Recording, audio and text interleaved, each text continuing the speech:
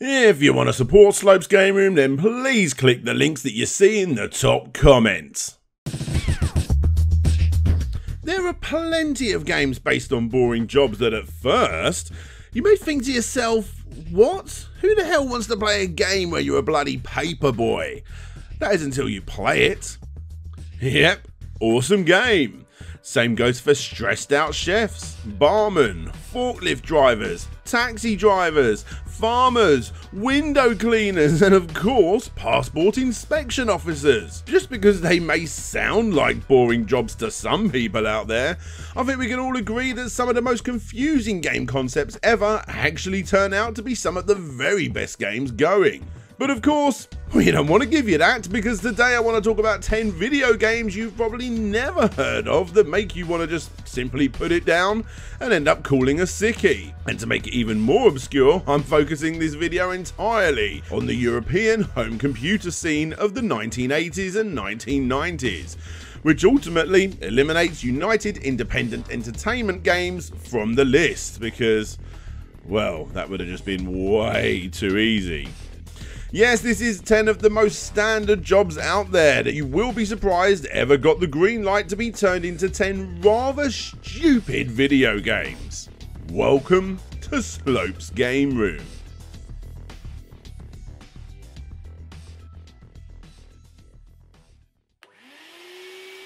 Number 10. Yeah, Advanced Lawnmower Simulator should most definitely be a lot higher on the list, but considering this whole thing is easily the most well known on the list, I'm putting it in at number 10, simply just to get it out of the way. So, Advanced Lawnmower Simulator.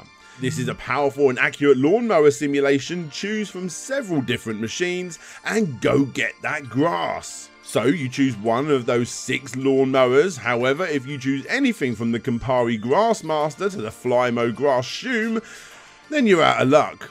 I'm sorry, I'm afraid that the Campari Grassmaster, the Daft Turf-O-Matic, the Acme Mega Cut 3000, the Acme Lawn Ace and the Flymo Grass Shoom are broken at the moment. Which only leaves number 6. The Patio Sprintette is working well. Pressing M engages the motor, releasing M disengages it. Press any key to start. This is the entire game, guys. You hold down M to mow and release M to stop for, I don't know, a cup of tea or something. So whilst the guy's ginormous garden gets cut up, I'm going to explain why this game was made, and not only that, why the game got such a legendary score of 9 out of 10 by Duncan MacDonald of Your Sinclair magazine, going as far as giving it the prestigious Your Sinclair Mega Game Award. Well, it's because Duncan MacDonald from Your Sinclair actually made it himself. The game was never sold in the shops, but instead it was given away on compilation cassettes from the front of that very magazine. In other words, the whole thing was one massive troll move by Your Sinclair magazine. Well mown, well done, you've earned yourself a corned beef sandwich. And that is the game, it just loops from here on out. Like I said, the whole thing was a hoax, and for you clever internet hackers that like this sort of thing, I highly suggest you go and check out in date order all of the letters that came in after this game was reviewed in Sinclair magazine, as all of them continue the trolling for months and months, claiming that the game was underscored and that it was stolen by someone else. This sort of stuff is just brilliant to look through and will definitely help anyone going through a bit of a rough patch. That's for sure.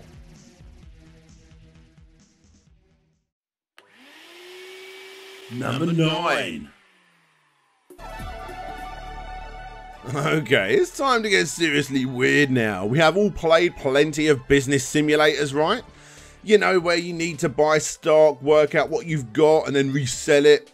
Yeah, looking through boring games based on boring jobs for old home computers. This sort of thing could have taken up the whole list. Honestly, when done right, I've always quite enjoyed these sort of games, with my earliest memory most likely found in the back end of Theme Park. Anyway, with plenty of examples in gaming on this, I think you'll be hard pushed to find any more bizarre as Hamsters and Folle, aka Hamsters in Madness. Ever wanted to own your own hamster breeding shop? Well, now you can in this game. That is if you can speak French, or if you're like me and you painstakingly type in what you see into Google Translate so you can actually bloody get these little critters to shag, which eventually I discovered is actually no more exciting than watching a number go up. So in this game made for kids between the ages of 10 to 15, you need to make sure you have enough food to feed each hamster. That's 1 kg of food each month. Get the right amount of cages, as each cage can only hold 20 comfortably, and your shop can hold no more than 1,000 hamsters in total, because otherwise, and I quote from the game's manual, they may suffocate or die of disease. Obviously the game was bloody hard to fully understand, being French and all, but through trial and error I quickly realised that as basic of an idea of this game may be, it's actually pretty bloody complicated, especially when you start buying more shops in an attempt to grow your hamster empire. Number 8. It's a me, a poster paster. Yes, poster paster is next up on our list. Ever fancied yourself as someone who wants to paster posters for a living? Not sure yet? Well, thankfully, if you owned a Commodore 64 back in the day, you could at least experience the pasting of posting with poster paster. Although I gotta say, I don't think poster pasters in the real world had to deal with little gremlins running and killing them by touching their shins, but you know, apart from that, I'm sure it's pretty spot on. All in all, the game actually isn't too terrible. Old Mario here gets to throw wads of paint at these little things, and the controls are, well, they're okay. The whole way you need to move your poster paster way over to the right can take some getting used to, and the way you need to move him into the exact right spot so you can pick up the right segment of the poster to paster can be quite annoying at first, but I gotta say, I actually didn't mind this one too much. I mean, the game isn't completable in my opinion. I mean, I suppose it technically is, but by the end of the game, that's stage 7 in case you was wondering, it just starts to become so incredibly annoying that you won't want to complete it. But in those early stages, I mean, yeah, it was okay, I suppose. Number 7. Here we are with yet another ZX Spectrum game called Mad Nurse, a game where you play as a nurse in a maternity unit and your job is to stop the babies from killing themselves. Yep, just like all nurses in the maternity ward will confess, this game is exactly what it's like on the job. Babies that can't even lift their own heads are constantly escaping cots, and you need to very quickly pick them up and then put them back in their cots before they accidentally take an overdose from eating medicine pots, accidentally electrocuting themselves from electrical outlets, and of course, falling down elevator shafts. Yes, but you didn't realise it was that tough in the maternity ward, did you?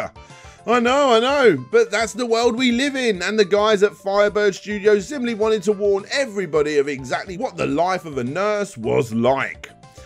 Jokes aside, the game actually ended up being fairly controversial upon its release, so much so that the head of the studio even refused to sell it. That was until new management came in with less of a moral compass and gave it a thumbs up. Sadly, however, several outlets actually refused to sell it based on the realistic nature of dying babies. Some people simply just won't open their eyes, will they?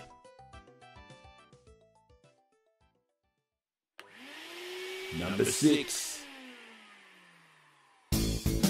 It's Truck Simulator time, guys. Now, come on, I'm not going to obviously mention my beloved 18-wheeler game or any of the more recent truck simulators either. Nope, because this episode we are doing it old school style, remember? And because of that, I'm instead going to be bringing up Juggernaut. Now, for some of you, driving a lorry may seem a rather stupid video game concept, even in this day and age. I'm talking about simulators rather than the arcade ones, of course. And to those people, I gotta say, I sort of agree. But then again, Juggernaut isn't exactly the best of its genre anyway, and you're soon gonna want to play any of those new age simulators over this one. After you've decided what your lorry size is, obviously the bigger it is, the harder it is to control, you drive around aimlessly looking for a phone box, you stop near it, pause the game to call up and find out where the goods are that you need to collect, and then you go and pick them up. Why the hell you didn't find that out before you left is beyond me. Kids, if you're watching this back in the day before mobile phones, nobody was this stupid. Anyway, logic aside, you then continued to drive your almost impossible to control lorry to the destination, which is easier said than done, because as soon as you put it into second gear, it becomes even more unplayable, and even the slightest touch of anything green very quickly builds up your damage meter, and before you know it, it's game over.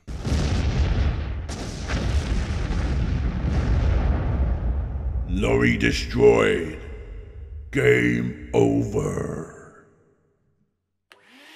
Number 5. Oh, would you look at him? Okay, so this is Webster's for the ZX Spectrum, and this time we're moving from lorry simulation and having a bit more fun as a van driver. Now guys, I'm only adding this one to the list as I remember it being one of the first games, if not the first game I ever played on a ZX Spectrum back in the day.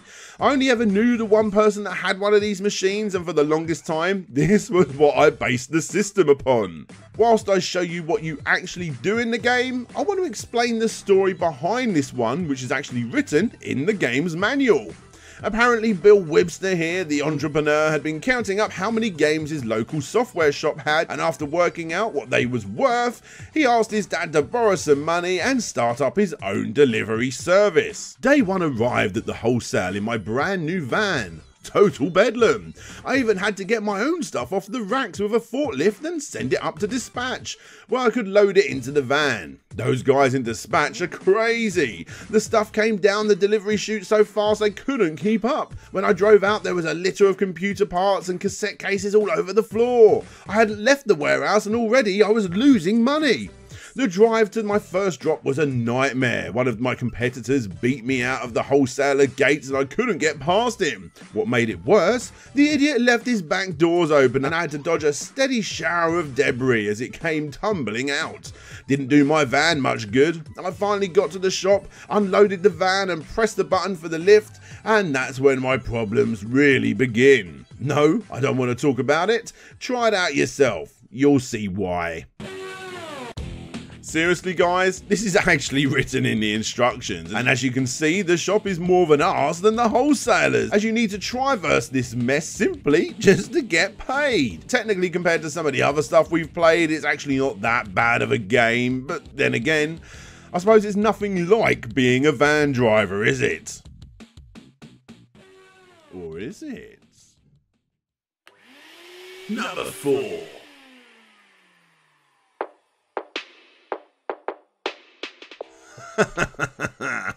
This one is so awesome.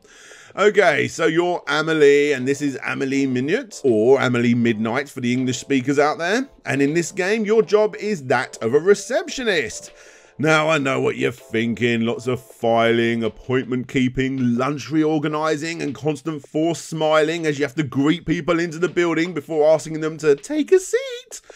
Thankfully, that's not what this game is about though. Nope, in this game that is set in beautiful Paris, your job is to simply go for a meeting. But there is a catch, obviously, and that is that the meeting is exactly 1 hour and you need to find an important document before the time limit is up. The game then sort of turned into a bit of a boring exploration type, I suppose, point and click game with a time limit, as you look around 29 levels and 224 offices of your workplace in order to find those bloody documents that you lost. Surprisingly, the game actually did quite well in France, and when you start to look a little bit further into this game's history, you find that it's actually a bit of a jokey sort of meme-like vibe online with certain groups, with fan art and no doubt hilarious comic strips being made joking about the game. I suppose you could say it's sort of like how Desert Bus is for us English-speaking folk. Perhaps Le Nerd de Video en Colère did a video on it or something. Who knows? Number 3. Yes, fans of classic home computer gaming knew that this one was going to rear its ugly head. Seriously guys, if you haven't seen Kim Justice's video on this one, be sure to queue it up after this. And for those that don't know, brace yourself. Right. So, Super Trolley. After looking at the front cover, looks like it's going to be a fun 80s-like arcadey game involving plenty of foodstuffs, right? Wrong. There is absolutely nothing super about Super Trolley. You are a shelf stacker in a standard black and white supermarket, and just like the majority of the other games on this list, you would actually rather stack shelves than play a game where you stack shelves. You look dead inside, everyone is moody, you walk slowly, and well, you stack shelves. Normally in games like this, it's sort of a fun gimmick sort of thing where you need to stack before the customer complains, arcadey mechanic. But no, in this, you slowly do your job and you slowly do it again, trying not to wind up the old ladies who slowly walk around the shop. And sadly, as a lot of you know, the absolute bore that is Super Trolley, the utter questionable idea to make a game that feels so eerily dead inside, isn't the end of our story. And again, I highly suggest you go and watch out Kim's review on the game for the full story, but the long and short of it is, this game was designed by the mind of a young child who went onto a British TV show called Jim'll Fix It, and they got this guy, that's Jimmy Savile, to help him do just that. Yes, Jimmy Savile. Probably the UK's most evil personality, hugely popular during his lifetime, constantly doing charity work and appearing on every single show imaginable, but during his death, the truth of his extreme paedophile lifestyle came out, and has never stopped getting more and more disturbing the more you hear about it. And with that, Super Trolley, one of the most deathly eerie and boring games ever created, simply would have not happened if it wasn't for the young boy going to the UK's biggest paedophile to get it done. Yeah, let's just move on. Number 2.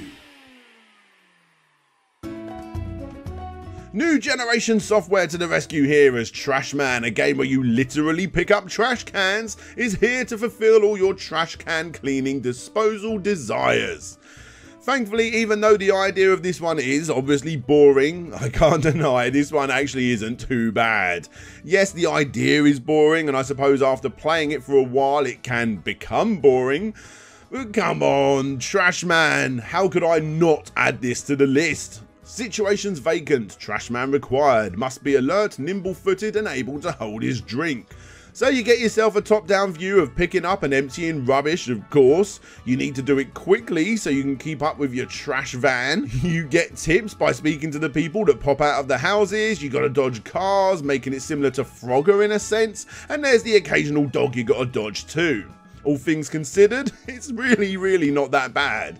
Yeah, I'm gonna take the boring label off this one because as boring as I remember it to be, I can't deny it. There is a simplistic charm to this one, and I probably spent longer replaying it for this video than any other game on the list. Good day's work there, Trashman. Tomorrow we've another street for you. Let's see how you fare on that one. That's literally it, guys. Thankfully, with the game being as big as it was, a sequel called Travel with Trashman was released shortly after, where you take your trash picking up abilities around the world, and whilst you're there, why not put up your feet and try and calm your nerves after listening to me, a British chap, constantly refer to this guy as a trash man.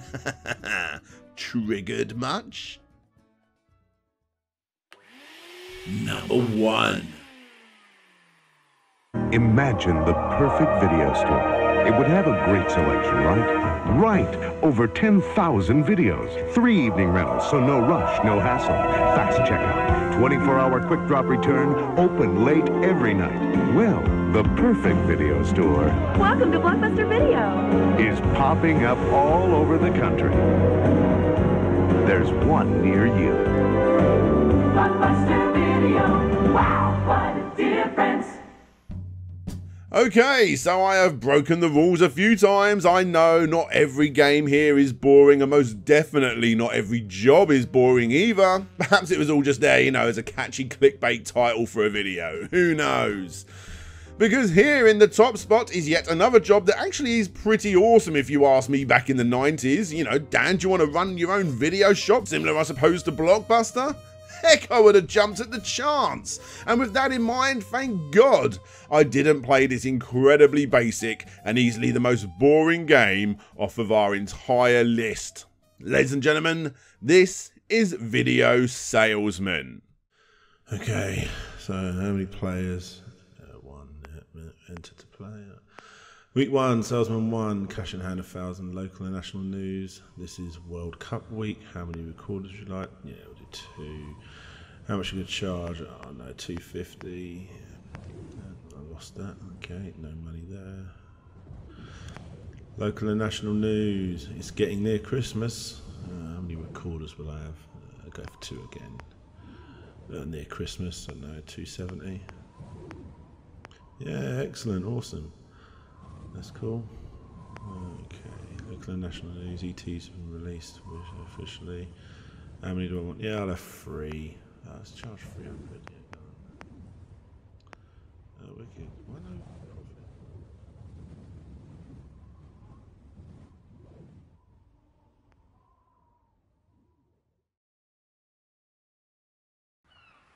Hey there guys, thanks for checking out the video. I want to give a big special shout out to all of my Patreons, of course, but first, if you want to check the game that's playing right here, then there'll be a PlayAsia affiliate link that does help me out considerably. Please consider buying your games through that affiliate link. Anyway, back to those Patreons, and an extra big shout out goes to that retro video gamer, Gary Pinkett, Mantis, Ryan Burford, Andrew Dalton, Jonathan Haywood, Tomek Grabowski, Christopher Turnbull, Brent Craft, Ben Jackson, Phil Lowlins, Mr. Vestek, Robert Dunn, Lefty, Intrigued Gaming, Abby Morris, Tim Labonte, Asobi Quang, DX, Tim Lund, Genovi, Hernandez, Pixels.Limited, aka Samuel Victor, Red the Beard, Conrad Constantine, Pretendo64, Creamy Elephant, James Loveridge, Casey Garner, Blitz Hedgie, Savage Gaming Show, Gemma, Mr. T-Shirts, Right Away, Monster Finger Games, creators of Alien Scumbag, Mike H. Fell, Lucer Softail, Ye Old Hamburger, Gregory Arden, Bewright, Ronnie Method, SSWB, Solux Captor, Jeremy Rodriguez, Nick Pollard, Bram Perez, Marcus Chemo Cut Tyndall,